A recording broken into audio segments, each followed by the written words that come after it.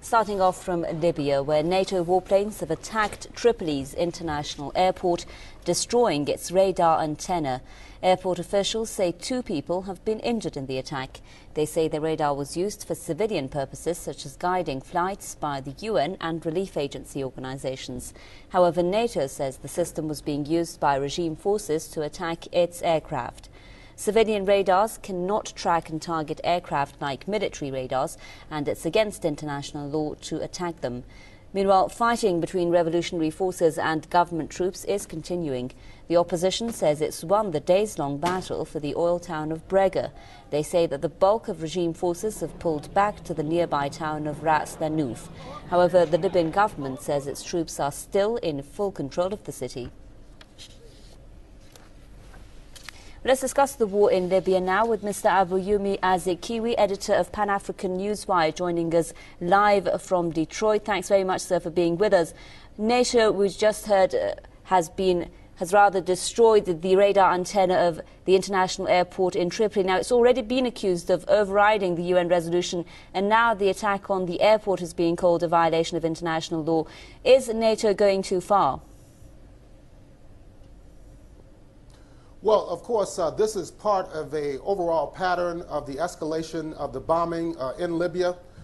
Just yesterday, on July 17th, anywhere between 60 and 75 ordnances were dropped on the capital of Tripoli and also in the eastern suburbs of Tajura. And it's really an escalation of the ongoing conflict that has been carried out for the last 4 months in that oil-producing North African state.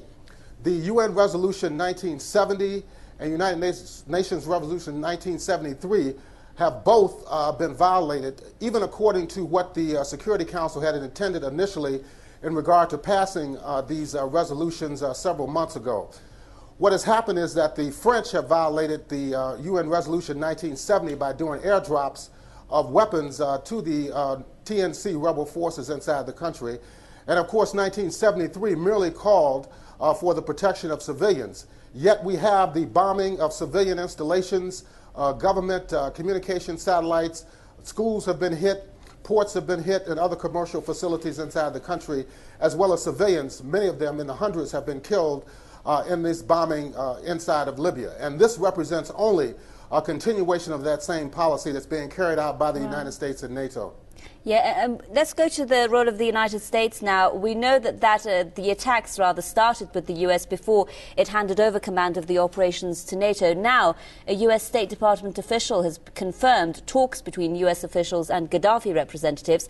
The Gaddafi side is saying this is the first step in repairing ties. Washington says it was asking Gaddafi to step down. Why do you think this meeting was held in the first place? I believe that the U.S. State Department and the White House are looking for a way out of this conflict. As I acknowledged before, the bombing has been going on now for 4 months. The government in Tripoli is not budging. In fact, over the last 2 weeks, we've seen demonstrations in the hundreds of thousands in Tripoli and other cities in the western part of Libya in support of the government. Just yesterday, Colonel Gaddafi spoke via audio tape to people inside Libya, saying that the government would not surrender, that they would not compromise with NATO. At the same time, the NATO forces are showing divisions within its own ranks. The Dutch government has said that they're going to halt their air attacks over the country. Norway has already said that August the 1st is going to be its deadline. So with the NATO alliance breaking up in regard to this war, the U.S. and the other Western European countries are looking for a way out. This is really the reason why they gave the recognition to the Transitional National Council just this past Thursday at their meeting in Istanbul, Turkey. But it really doesn't make any difference in regard to the actual conditions that are taking place on the ground in Libya. It doesn't matter if they recognize the TNC or not, because it has very little impact on the concrete conditions that are taking place right now involving the war inside Libya itself. If I could just refer to that question, to the issue you just raised now, and that's the recognition of that council. Briefly, if you can, before we leave you, I'd like to raise that issue as well. A lot of questions have been asked about what's going to happen to the frozen Libyan assets once that council has been recognized.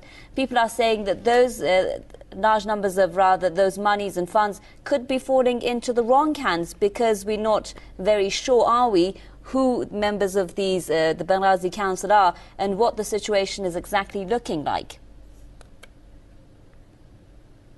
Well, I don't believe for 1 minute that those tens of billions of dollars are going to be handed over to the TNC forces. They've already pledged hundreds of millions of dollars to the opposition forces, and there's never been any mention in regard to the accountability of what's happened to those funds. So I believe very strongly that this is just a cover to loot the national treasury of Libya and to loot their foreign assets. We're talking about over $120 billion in foreign assets, some $30 billion here in the United States that have been frozen. So I don't think those monies are going to be turned over to the TNC. They're claiming that they have no money to continue their campaign against the Libyan government. It's just a cover to confiscate more resources from the government and the business people inside of Libya itself. Thank you very much, Mr. Abayomi Azikiwe, editor of Pan-African Newswire, joining us there with his comments from Detroit.